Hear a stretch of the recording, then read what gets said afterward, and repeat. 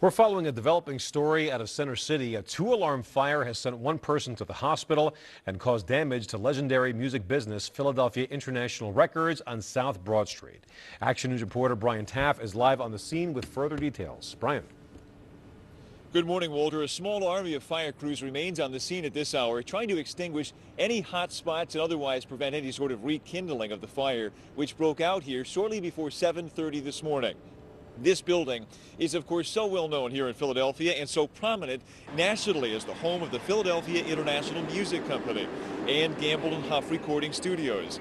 The fire, which was under control within 1 hour's time, started, we're told, on the third floor of the building, the heart, as it turns out, of its long history. We caught up with Chuck Gamble, the executive vice president of Gamble & Huff Recording, and the nephew of Kenny Gamble, a founding figure in that company, who explains just how significant this place is and how devastating this fire could end up being. This building's got a lot of historical background.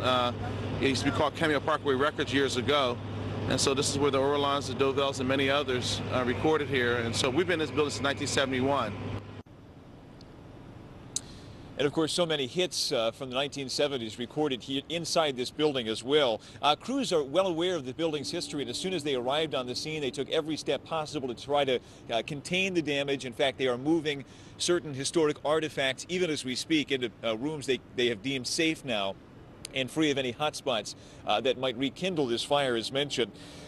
In terms of what caused it, speculation at this point, but a lot of people who were on scene early on here, the first responders, say they saw perhaps 4 or 5 people running from the building today, and fire officials do tell us one person was inside the building, despite the fact that it was locked up when they first got here. That person has been taken to the hospital to be treated for injuries and is said to be non-cooperative with police, and so there are suspicions, certainly among the family here, that arson may be a factor in this fire. And of course, the family wanting answers today very much, and to get inside and survey the damage for themselves. We are live in Center City this morning. Brian Taff, Channel 6 Action News. Walter? All right, thank you, Brian. Action News.